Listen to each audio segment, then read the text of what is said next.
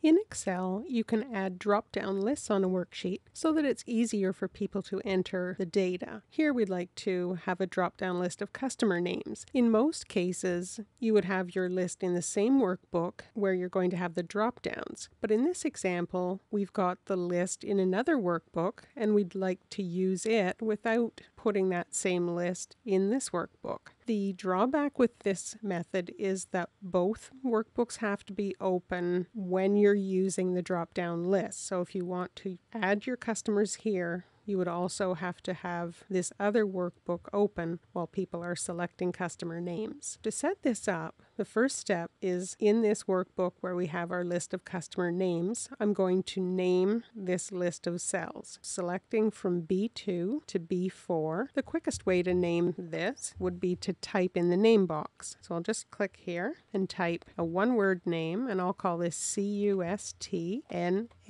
And to finish the naming, I'll press the Enter key. The next step will be to create a name in this workbook where we're going to have the drop downs, and the name in this workbook will refer to the name that we created in the other workbook. For this one, we can't just type in the name box. We're going to go to the Formulas tab and click Define Name. And then we'll type a one-word name for this, and I'm going to call it My Cust List.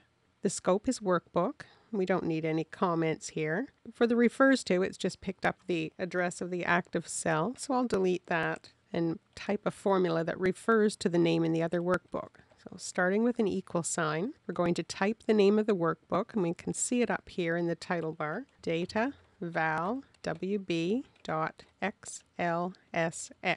Then an exclamation mark, and the name of that range, which we called cust name. And to finish this, click OK. So now we've created a name in here, and now the data validation that we're going to use here, we will refer to that customer list. So on the Data tab, this button is Data Validation, and I'm going to allow a list here, and the source is the name we just created in this workbook. So an equal sign, and then My Cust List, and OK. So when we click that drop-down arrow, we can see the names that are in the list in the other workbook. And when you're using this method, both of the workbooks have to be open while you use these drop-down lists. For written instructions, you can go to the Contextures blog, and there is a link, if you're on YouTube, in the description below.